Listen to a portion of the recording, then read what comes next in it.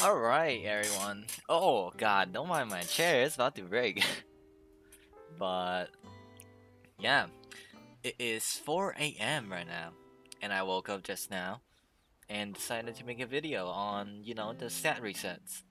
But if you guys haven't seen already, but there's a patch for 11.16, which is like later on in the future. We're at like 11.9 right now, so yeah.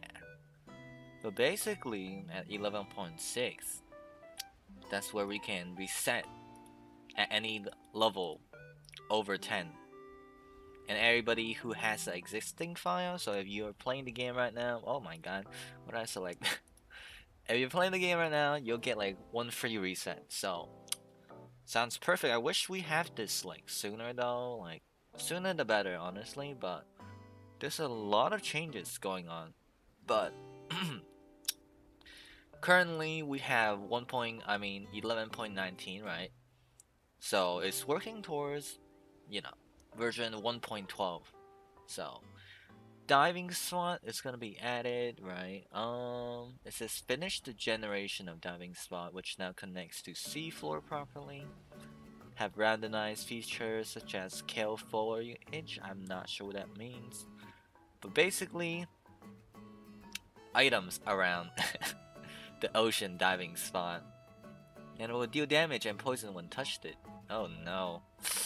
Sounds rough, but also sounds fun, because it's supposed to have a set amount of chests and sealed chests based on the depth of diving spots, so that's like just free real estate, honestly, if you can like do it properly, right? Sounds fun, sounds fun. But yeah, we're just moving on down the list, but 11.18 is working on diving spot generation. Interesting. I mean, I didn't read this part, honestly, because it's still pretty new to me, but yeah. Currently, only spawning of them is done. Okay, so diving slot is beginning to work properly. I mean, more ocean interaction. Just what we need, honestly. But yeah, it says the loot will depends on the depth they spawn at. So yeah, the ocean depth is like really, really far down. So that's a little bit crazy. Yeah, I don't know.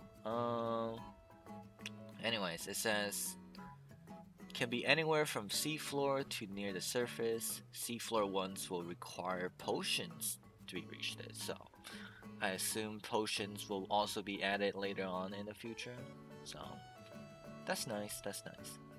For 11.17, we have some cooking pot at Windrow. Alright, interesting. And you no longer have to reset to get Awakening. You just have to use all your points. Or wait, what? Yeah. Oh, yeah. That's what it says. I just had to reread it real quick so I don't get confused. But yeah, the plus 10 button when allocating stats change to plus 20 and plus. I hope you can like be able to change it, but yeah, I like the plus 10 so far. Like clicking isn't a problem for me, but not too many changes. That's important, I would say. There's some bug fixes, right? It says you only lose 5k renown max from combat logging, when it's tend to make you lose as much as being hunted. Right, so you're supposed to lose more now? Uh-oh. Interesting, interesting. So combat logging would be effective technically right now, at least. But yeah, now we're back at 11.16. That's the reset thing. And some bug fixes that I didn't read earlier for 11.16. Cutscene error, oh yeah, that was a pain. I had to like go through cutscene error so many times. But yeah. And fixed it reduced damage for using weapon that isn't max upgraded, even if the weapon's max level is above your current level. Interesting. I mean, the wording is a little bit weird to me right now. Maybe because it's like 4 a.m. Oh no, but more fixes for weapon sounds good. And fixes climbing and swimming in fountain issue. A lot more fixes for bugs. Oh, yeah, the treasure chart counts towards the leader part. Leader's exploration progress, not the player who saw it. That's kind of funny, actually. You're literally like carrying someone by solving treasure map or treasure charts for them. Yeah. Um, fixes flying slash aura. Shark's swim forces are stronger than your ship due to recent bug, which means Shark can press your ship down into the sea rarely when trying to swim back down. Okay, I mean, basically more bug fixes. I'm gonna see if there's anything crazy important. Um, yeah, getting the warning sign when selling item that the shop doesn't have enough balance to pay for all items selected will sometimes ignore. Yeah, that happened to me. I'm like, oh wait, the shop doesn't have balance? I'm like, okay, let me press no. As soon as I pressed no, it just consumed all my item into like nothing. So I got like no renown, no money, no nothing. I got scammed basically. So yeah, that got fixed. So that's nice. And then fixed it in building a weapon with heat-based magic caused them to steam. Oh, causing steam? We'll use magic's first variation for magic circle that appears instead of the correct one. Oh, it's talking about the sunken sore, like creating steam. Okay, I mean, now the magic imbuement will be like whatever first magic you had. I'm not sure. That's kind of weird. The wording is kind of weird to me. But yeah, I just keep reading till we like move to 11.9, I guess. But there's so many fixes, honestly, right now. Incorrect texture fixes.